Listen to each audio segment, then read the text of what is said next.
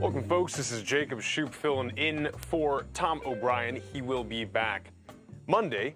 Let's take a look at what we got going on. Well, first, it's December. That's phenomenal. We'll talk a little bit more about what we have going on here at TFNN in December. Let's take a look at the markets first. We have the ES trading up 0.42%. We have the Russell Futures trading up 2.37%. NQs at 0.16. Dow Futures at 0.7. We have gold. Gold has made a phenomenal move recently. Currently trading at $2,089 on the gold contract itself. One of the biggest winners, we were looking at it in the den. It's down a little bit today, but look at this immense move. I mean, this is Vista Gold. Okay, we've had Fred Ernest, the CEO, on a few times. Let's take a look at this, at least on the weekly. Some massive movement and some pretty strong volume going up as well. This stock was kind of lagging behind a little bit with the rest, while the rest of the gold contract was moving up, but it finally took off. So that's pretty neat to see. We have silver trading at up about 0.78% right now. Copper contract up 1.62%. We have crude. So there's been a lot of talk going on with crude recently, especially regarding potential cuts that OPEC Plus will be making.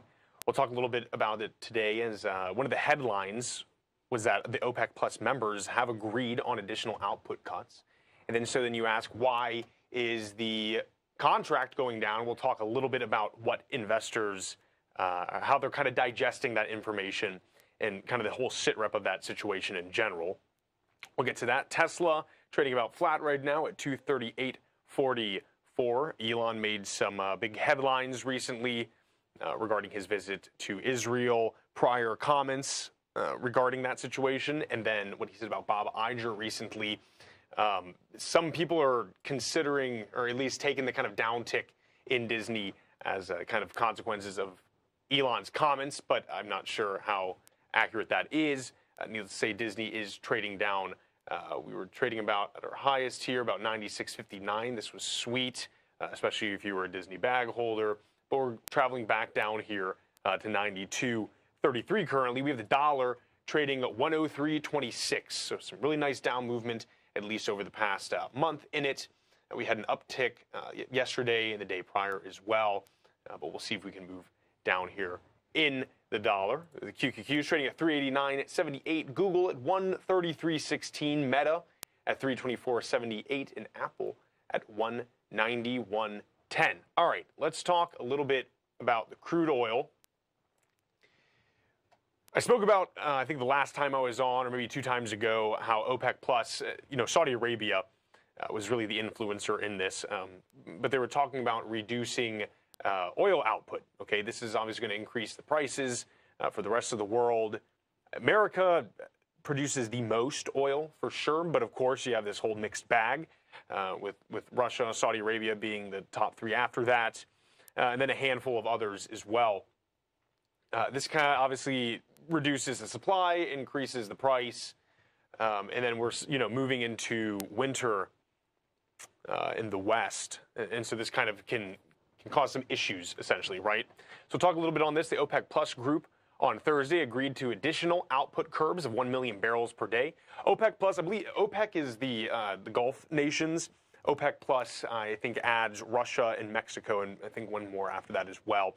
But Russia and Mexico being the biggest players added in OPEC Plus.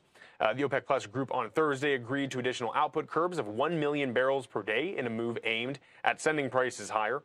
The deeper reductions come alongside an extension of Saudi Arabia's unilateral reduction of 1 million barrels per day. The move was confirmed by delegates at the meeting of the coalition of oil producers and their allies. A lack of mention of additional cuts in the official press release following OPEC Plus's meeting led traders. So this is why we have some downward movement in it. The lack of mention of additional cuts in the official press release following OPEC Plus's meetings led traders to believe those reductions were voluntary and not reductions to official requirements. Okay, the quotas for each country announced individually. So when there was discussion before this meeting, this was kind of sending the prices up a little bit. Of course, not too much because there's a lot of uncertainty with it. And now the fact that there was not an official release kind of has traders looking at, is this really going to be a long-term thing? And will it even be seen through? We'll see here, the West Texas Intermediate Futures sank more than 2%, close 75.96 per barrel. The Brent crude international benchmark price settled at 82.83. And of course, Brazil is also joining OPEC. I was talking a little bit about the potential for Venezuela to be joining the scene in selling their oil abroad if they could secure a safe democratic election. Well, it turns out that might not happen. There is some conflict going on with Suriname, which is a neighboring country to Venezuela. And I guess the government is trying to push the country into a conflict with Suriname. At least that's kind of what the headlines and some of the stories lead us to believe. And that would obviously dampen kind of any expectation for Venezuela. I would say getting into the world scene in a major way and adding another producer to the market, which of course would add to supply. We'll see what happens. We'll take a look today. What did I... Oh, yes. We'll look at Pfizer. So, okay. They were having some issues with their stock price because COVID is virtually over, at least in the public perception. Not as many vaccines are being purchased. They had a pop-up, I think around this day here, on kind of news about a new cancer treatment. Excuse me, not cancer. We'll talk about that. Weight loss treatment. Okay, so you've been seeing a lot of companies, Eli Lilly, some others, pushing these kind of weight management pills, right? These are continual use pills.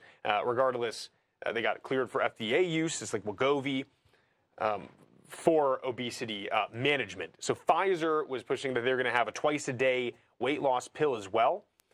This kind of had the stock rebound a little bit. However, it seems that they've actually stopped testing on it and studying on it because there are adverse side effects. Folks, stay tuned. We'll be right back. I want to talk a little bit about that and also talk about some of the side effects with Wegovy and Novo's weight loss pill as well. Folks, stay tuned. We'll be right back.